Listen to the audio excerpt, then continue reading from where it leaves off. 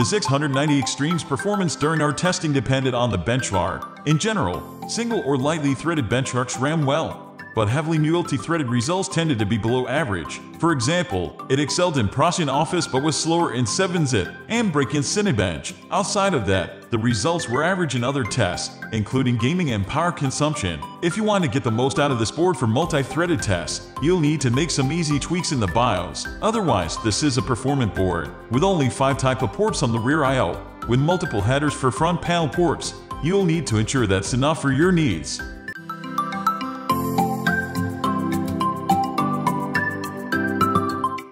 Design: ASRock Z690 Extreme WiFi 6E is a good-looking board for the price. The black, 6-layer PCB with 2 ounces of copper traces has a large notch cut out of the PCB by the SATA ports, along with flat corners on the edges that sets it apart from its competitors. All heatsinks and shrouds are black, with a brushed aluminum finish. The chipset heatsink and rear I/O shroud have blue accent pieces to break up the monotony of black. All slots, save for the primary PCIe slot and sockets, are black as well. If you're into RGB lighting, the Extreme has you covered, and then some. The chipset heatsink and rear I/O cover have several RGB underneath, illuminating those areas. Along the right edge on the back side of the board is an additional RGB strip that shines through the translucent Extreme branding along that same edge. The integrated RGB are bright and the colors are saturated. If RGB are your thing and you're on a budget, the Extreme offers one of the more impressive light shows out of the box. Starting with the top half of the board, we get a better look at the rear I/O shroud and heatsink below. The shroud's RGB shine through ASRock's branding, as well as reflecting off the top of the left VRM heatsink.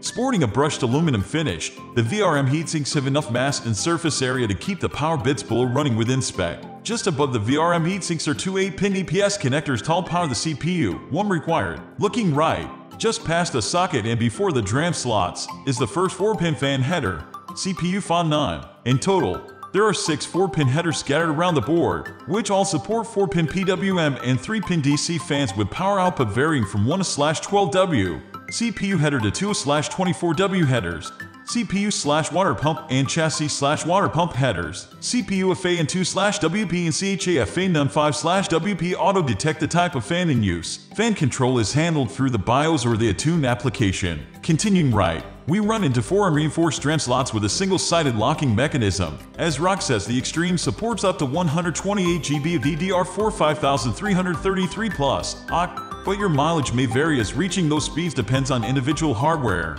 We didn't have any issues running our performance DDR4 4000 kit and expect there is plenty of headroom left, especially when using 2 sticks. We passed by 2 more fan headers along the right edge and run into the first of 4 RGB headers. In this location, there are 2 3-pin ARB headers, while along the bottom edge of the board is a 4-pin RGB header and the third 3-pin ARB header. The right edge sports a unique design element with the word Extreme written out in translucent PCB layer, with the bright RGB that line the entire right edge of the board lighting up the Extreme branding. Of course, if you're not a fan or just want to turn it down or off, that's easy too through the ASRock Polychrome software.